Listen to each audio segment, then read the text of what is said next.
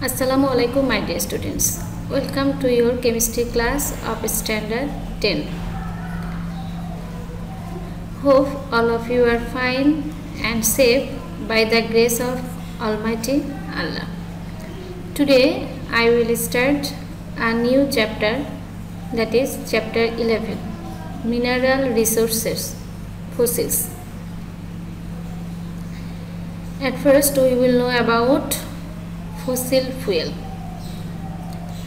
If we analyze this name fossil fuel, then we will see there are two parts, fossil and fuel. Fossil means remains of dead plants and animals, and fuel means material burned to produce heat. So if we combine these two meanings together, then it will be stand fuel obtained from dead plants and animals is called fossil fuel. Also you can define like this way: fossil fuel is a non-renewable energy source formed from the remains of plants and animals that lived long ago. For example, petroleum, coal, natural gas, etc. And you have to know most of the energy which we use comes from fossil fuels. Or more simply, you also can describe the fossil fuels like this way: fossil fuels are formed out of organic matter deposited and decomposed under the earth's surface for millions of years.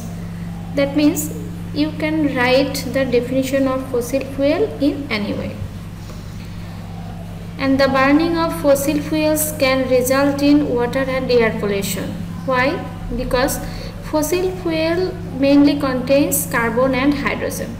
So when they burned in atmospheric oxygen, then they produce carbon dioxide gas and water vapor, and you know that this carbon dioxide gas actually causes the water and air pollution. Now we will know about the fossil fuel formation process. Actually, about 300 to 400 million years ago, this world was full of forest, low marshy land and sea, where different types of aquatic plants, phytoplankton, zooplankton were available. And for the passing of time, when these aquatic plants are died, their remains fell to the ocean floor. And after passing more time, about 50 to 100 million years ago, layers of sediment piled up on top of the remains of the dead organisms, and this formed layer of sedimentary rock. That means previously when the aquatic plants and animals are after death, their remains on the sea floor, in that time on that floor there, for the passing of more time, there is piled up what? Sediment of more aquatic plants, more organisms and rocks, sand, shells, etc. They form a layer on that remains of body parts of dead plants and animals. And for passing more time, due to the heat and pressure of the layers of sediments, turn the remains into a fossil fuel, that is petroleum, natural gas, coal, etc. So actually the formation of fossil fuels are for the million years needed. Now to become more clear, you will see this picture. This is the ocean, and this block is actually the picture of about 300 to 400 million years ago. So this is the scenario of under the sea, under the ocean, and there is presence of tiny plants and animals. And after passing time, and about 50 to 100 million years ago, follow here, that plants and animals remains here after death, and on this ocean floor there is make a layer of sand and silt, and this picture is actually under the ocean.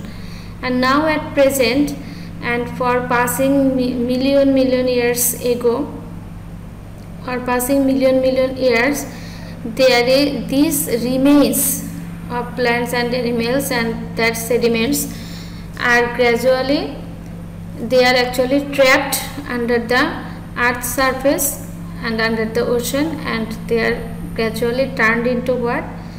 Oil, gas, etc. So these are actually fossil fuel, and like this way fossil fuels are formed since million years or 100 million years. Now there are different fossil fuels are, for example, coal is also fossil fuel. Coal is mainly obtained from the plants.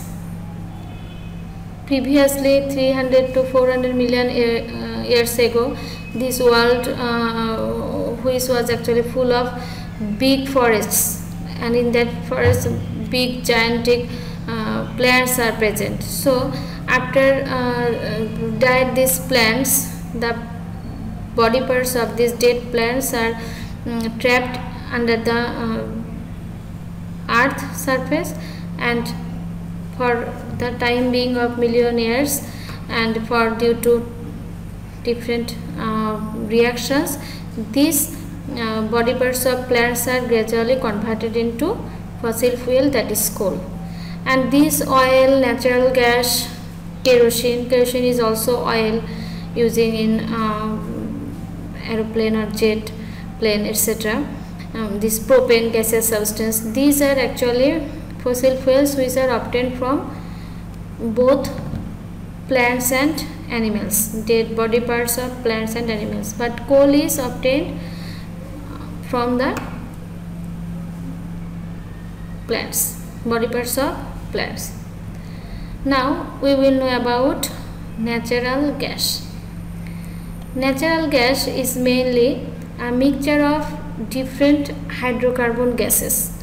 Hydrocarbon gases means gases contains carbon and hydrogen, and also non-hydrocarbon gases which are present in gaseous state, and they are actually extracted from the surface of the earth in its natural state. So this is called natural gas. So natural gas is mainly a mixture of different gases, mainly hydrocarbon gases, which are combustible. Now we will know about the composition of natural gas. Generally, natural gas contains 80% methane. Methane, its chemical formula is CH4, that means 1 atom carbon and 4 atoms of hydrogen, and this is the first member of hydrocarbon series. And 7% ethane. Ethane is the second member. You will know the configuration of this methane, ethane, propane, butane, and their physical state, their carbon number, their configuration you will learn in this chapter. So here now just today you will know about the composition of natural gas. So generally natural gas contains 80% methane, 7% ethane, 6% propane, and 4% butane. These are gaseous at normal temperature and pressure. The physical state of these four compounds are gas. Now others are 3%. So generally natural gas contains these substances, but the natural gas of our country is mainly contains methane. 99.99% methane is present in the natural gas which obtained in our country. For this, the quality of natural gas of our country is best all over the world, and this composition is generally obtained all over the world for natural gas. Now we will know about petroleum, fossil fuel which are obtained under the ground. Petroleum, this also comes from the Latin word, and Latin two words together make this petroleum word. Latin petra, petroleum, this word is taken from two words, that is petra, petra means rock, and oleum means oil. So in this sense we can say petroleum is rock oil, that means oil extracted from rock, and it is actually a thick flammable yellow to black mixture of gaseous, liquid and solid hydrocarbons that occurs naturally beneath the earth's surface. That means which we have seen under the earth's surface, there is about 300 to 400 million years, there is formed a layer, sediment layer, and this layer contains what? Gaseous substance, liquid substance, solid hydrocarbons, isn't it? So that means all are hydrocarbons, but three physical states of these hydrocarbons are mixed together in these sediments, and which we extracted from the earth's surface under the ground. And this is known as petroleum. And inside the petroleum there is present natural gas, gasoline, naphtha, kerosene, fuel, lubricating oils, paraffin wax, etc. Actually this petroleum is extracted from the mine using a process, using fractional distillation column. So we have to know about at first the fractional distillation column. Fractional distillation column is a separation of mixture into its component parts or fractions, separating chemical compounds by their boiling point by heating them to a mixture at which one or more fractions of the compounds will vaporize. That means fractional distillation is a process by which from a mixture their components are separated according to their boiling point. Now follow the picture of fractional distillation column, then it will be more clear to you. This is a big column, and these are separated into different chamber. Follow here, and in each chamber there is fixed a temperature range, and this is the furnace. At first, crude oil. Crude oil means when the petroleum which are actually directly extracted from the oil or mine, then this petroleum is called crude oil, and this crude oil is not actually fit for use or suitable for use, because these are opaque, and here sometimes here bad smell are present for the presence of sulfur. So and this mixture of hydrocarbons, oil, are not directly used, cannot be used directly.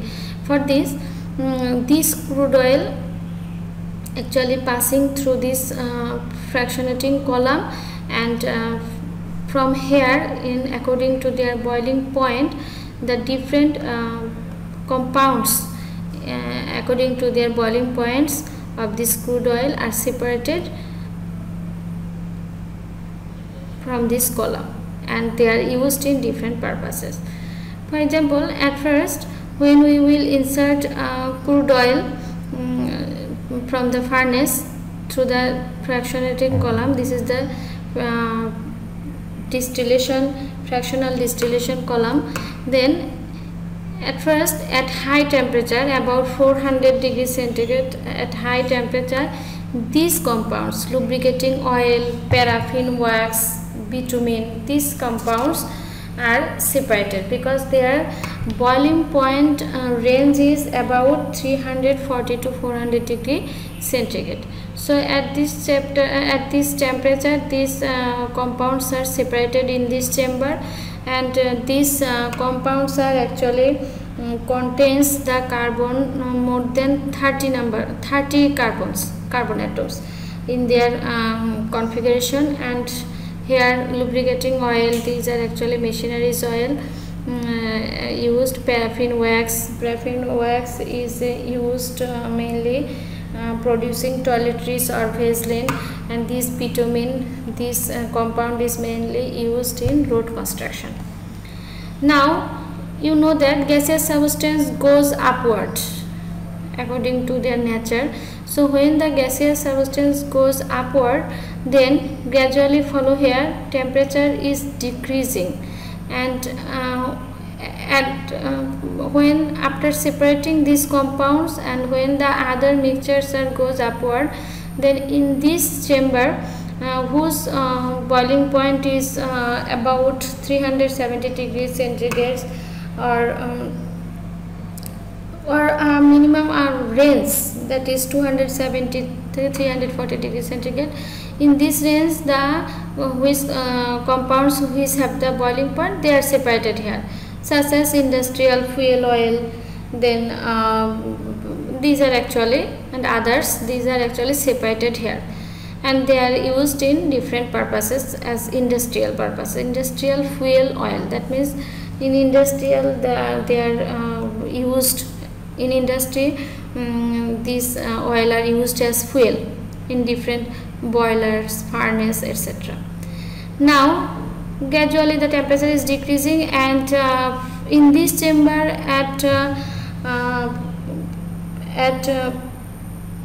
300, about 300 degrees centigrade, this compound, that is called diesel, this compound is separated from the fractional distillation column, and this diesel, you know, this is used as fuel oil for vehicles.